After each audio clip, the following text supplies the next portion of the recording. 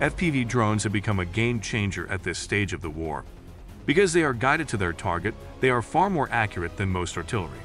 This allows them to chase and hit moving vehicles, which would otherwise have been able to evade shells. A single-stage RP-7 heat grenade weighs 2.5 kilograms, of which the actual explosive charge is only 700 grams, and much of the rest is the powder charge that propels it in normal use, but is completely unnecessary for drone applications, as it does not need the same absolute armor penetration capacity for these things, because the whole point is to attack from the side where armor is the thinnest and any exposed internal components are the easiest to disable.